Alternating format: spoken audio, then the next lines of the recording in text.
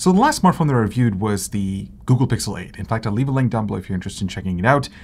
And right after that, I switched to the Galaxy S24 Ultra. I'm currently working on the long-term review for this smartphone, so expect that sometime in the next few months. But as I was testing this phone, I realized, man, I'm actually holding something that costs almost $2,000 Canadian. Like, this thing is $12.99 US, which is roughly $1,800 Canadian, which is a lot of money for a smartphone. I was actually doing some research, and I came across this, the Motorola G Play. It's currently priced at $150 Canadian, which roughly translates to $100 US, which is actually a pretty sweet deal for a smartphone. But I really wanted to see for myself if it's actually worth anything in 2024.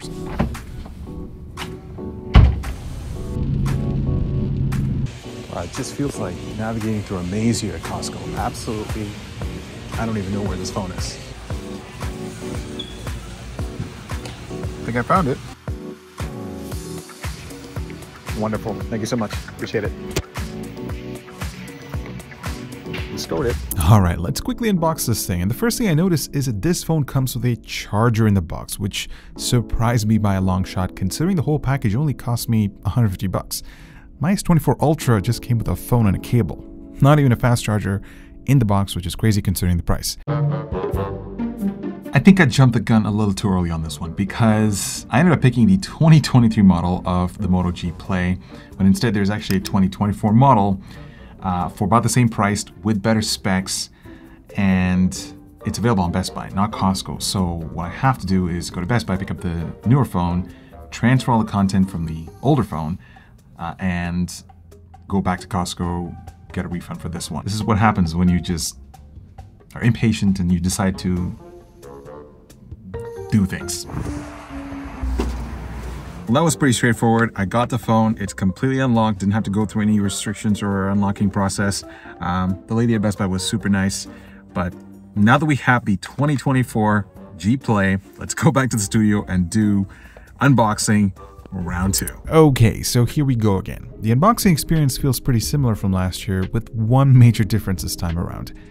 Motorola decided to not include the power adapter in the box, which honestly is a bit of a letdown. Now, I've spent a week playing around with this phone, and I've got to say, I'm really impressed with what $150 can get you. The first thing that stood out to me was the form factor. It's almost the same size as the Galaxy S24 Ultra. Now, despite its plastic construction, it's polished to perfection, especially in this gorgeous sapphire blue color. It has a really nice sheen to it, and from a distance, it looks like a premium smartphone. I also appreciate the minimal camera bump. It's a pleasure to hold in my hands, plus no more rocking on the table. It's also lightweight, considering the materials used here.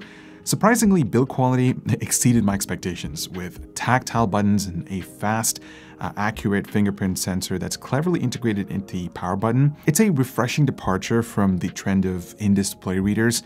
It even comes with a headphone jack. You see, seeing this on a modern smartphone after years feels like reconnecting with an old friend. It's a nostalgic reminder of simplicity and convenience in a tech world that's always chasing the next big thing. This phone's also water repellent, not waterproof, so I wouldn't recommend fully submerging it in water. It can withstand light rain and splashes without any issues. Question, why is it so cold in here? Well, I got new coolers installed. Turns out they're a little too good. They're meant for computers, you know that, right? I got them in every room. Hey, the price is just too good. I guess the large VRM fans help with cooling. Yeah, plus the pivoting connection hoses are wonderful. I do love the styles and different sizes too. The new Arctic Freezer 3 AIOs. Please use on CPUs only. They are specifically optimized for LGA 1700 and AM54. Check them out below. All right, have fun with your freezer. Let's talk about this display real quick.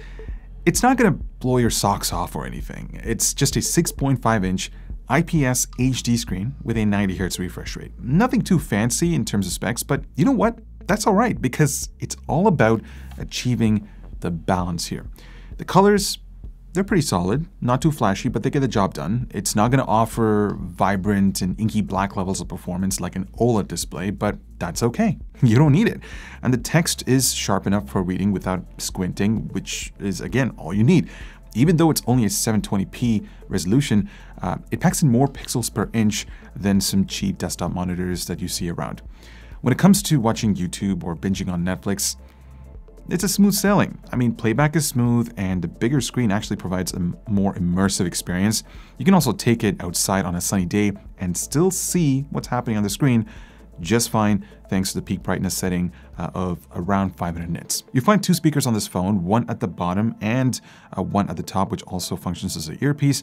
Together, these actually create a nice stereo soundstage, especially highlighting the higher tones, although the bass response isn't as strong, and call quality is pretty solid, and the reception was pretty strong. Now, keep in mind that this phone doesn't support 5G, but you know what? That's okay too, because I was still able to get around using Google Maps, checking email, and killing time on Instagram using LTE just fine. So from a physical standpoint, I think it's safe to say that the Moto G checkmarks all the basics that you would look for in a smartphone. But what about performance? Because that's an important factor to tie in with the user experience. I'm not talking about having the fastest chip with wicked fast, buttery smooth animations and having 25 apps running in the background.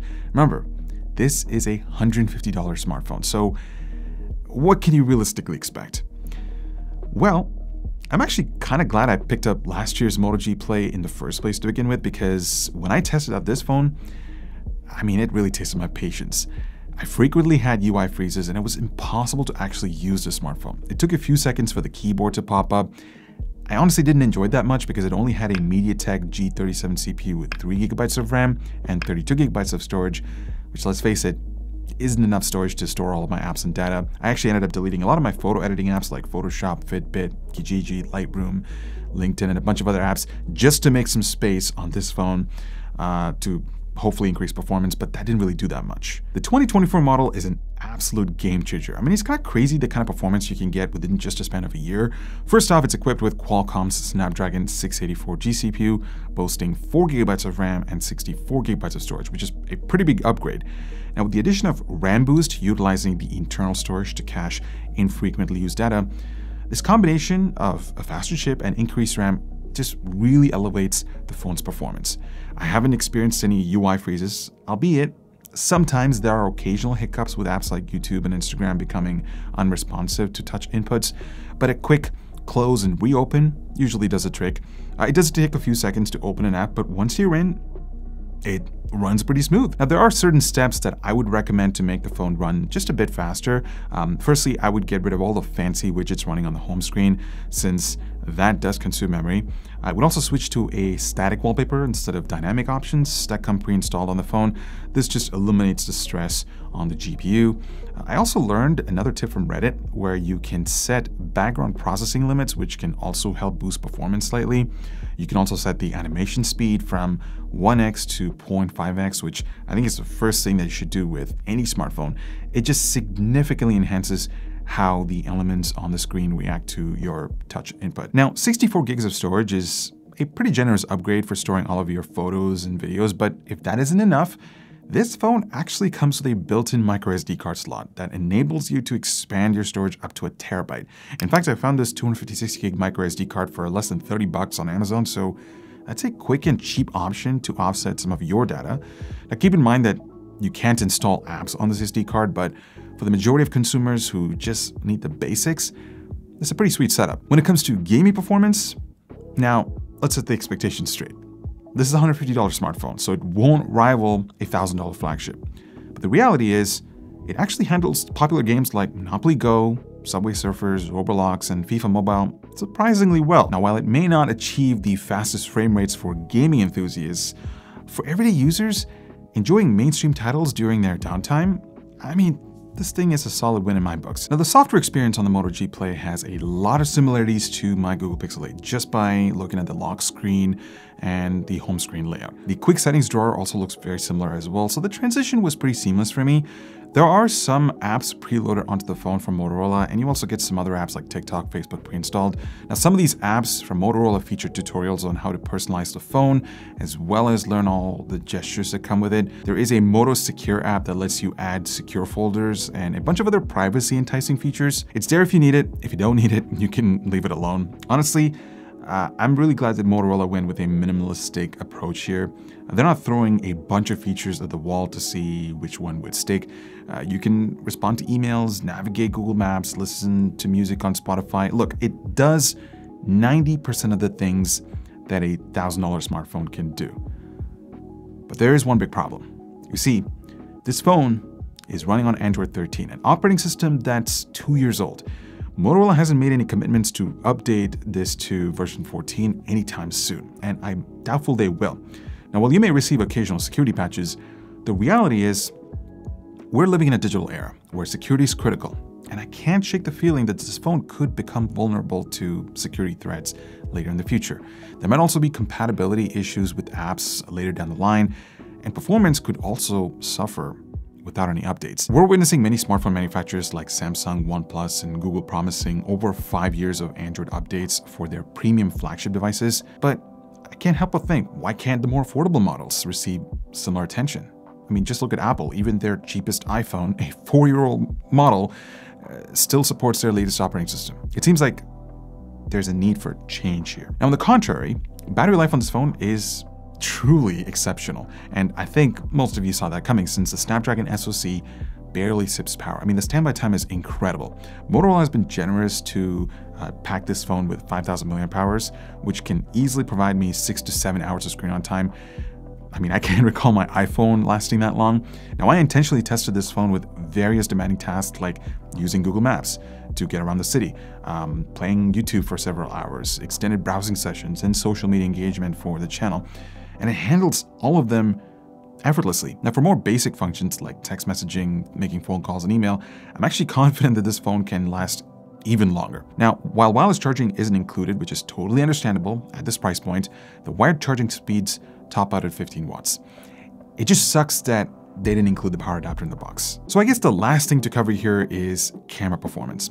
Notice I said camera and not cameras, because unlike the major competitors, this phone prioritizes a streamlined experience over cramming in countless features into its camera software.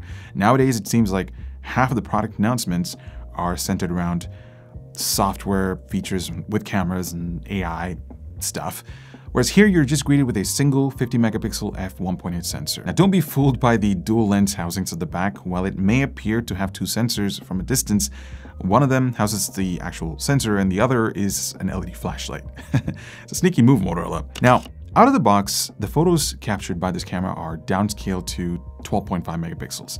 Now, this is done to conserve storage space, but it's nothing new. A lot of flagship smartphones do the same thing too. Now, under really good lighting conditions, the images boast pretty good detail, albeit with some noticeable post-processing enhancements. For instance, if you take a look at this image over here, you can easily discern the license plate and the details around that, yet the wet roads exhibit an overly smooth appearance, as if somebody took some Vaseline and just applied all over it. Now, I can get super technical about the camera performance, but honestly, guys, I don't think it's going to do any justice, especially for what you're getting for just $150. This camera isn't tailored for photography enthusiasts, but rather, it caters for those seeking a simple point-and-shoot experience. Its low light performance leaves something to be desired, with potential for noise, and sometimes it can throw off white balance in extreme conditions. The video quality is also commendable. While it's only limited to shooting at 1080p at 30 frames per second, it's more than capable of capturing, those precious moments shared with your friends and family. You see, the Moto G Play embodies the essence of practicality and affordability. It's not the best at everything that you would expect from a $1,000 smartphone, but instead, it offers a reliable experience. Now sure, it's not going to feel like a piece of jewelry in your hand, but most people who tend to put a case on their phone won't even notice it. The display is good enough for all the essential tasks, the performance is commendable, the battery life is outstanding, and the cameras are pretty decent. I can still send text messages, make phone calls. I mean, it covers 90% of the tasks one would expect from a flagship smartphone, with the remaining 10% compromising mostly of unnecessary fluff that many users won't utilize. I mean, a good example is the S24 Ultra. I mean, how many of you actually use the 1000 or 100x space zoom feature on their cameras? Or even the stylus. I mean, I don't think I've even used the stylus. I think this is probably the first time I'm pulling it out of the phone after testing it or while testing it. It's things like these that it's nice to have, but you don't necessarily need it. If you want to get a little bit more out of a smartphone, by all means, you can spend $50, $100, $150 more to get a faster device and perhaps a better camera setup. But this phone is a great starting point for anyone looking for a gateway to the digital world. It's not just a phone, it's basically a ticket for limitless possibilities without breaking the bank. And I want to hear from you guys. Do you think phones like the Moto G Play still have relevance in today's fast-paced world? Chime in the comments down below. I'm Ibor with Canucks. Thanks so much for watching, and I will talk to you guys in the next one. And don't forget to spend responsibly.